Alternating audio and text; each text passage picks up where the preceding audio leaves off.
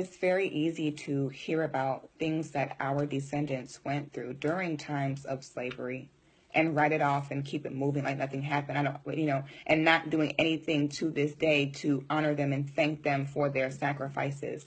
I feel everything from my grandmothers when I feel what my grandmothers felt when they had these white men force themselves on top of them, get them pregnant, have children, enslave the same children they forced them to have. I imagine the sweaty stench just on top of them and having their way with them any way they wanted. And I, in good conscience, cannot, present day, willingly lay down and allow this same men to touch me where their grandfathers did the most disgusting of things to my grandmothers. It is treason.